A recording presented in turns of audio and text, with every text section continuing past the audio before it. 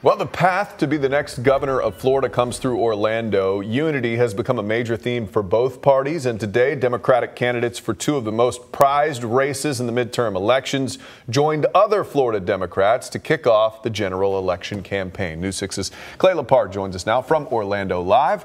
Clay, Democratic nominee for governor Andrew Gillum and U.S. Senator Bill Nelson, those obviously were the headliners of this rally.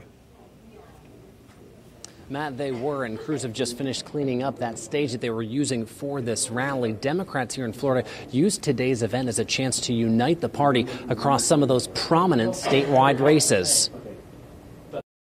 We're going to do everything within our power to make this state a state that works for all of us. In front of a packed house inside the International Union of Painters and Allied Trades, Local 1010, a team of Democratic contenders rallied this crowd, including gubernatorial candidate Andrew Gillum and incumbent Senator Bill Nelson.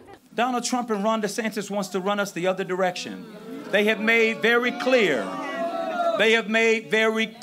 their politics of division and derision and separation.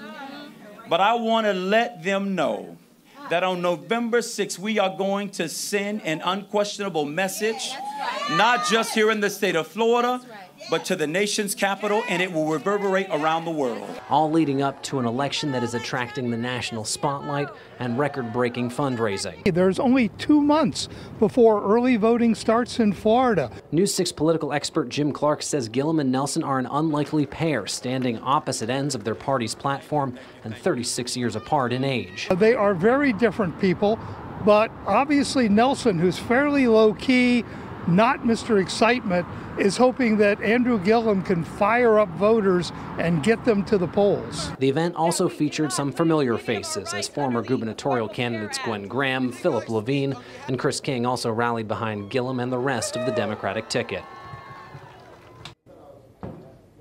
And for those of you keeping track at home, early voting starts in just about 2 months, with the election just 10 weeks away. In Orlando, Clay Lepard, News 6.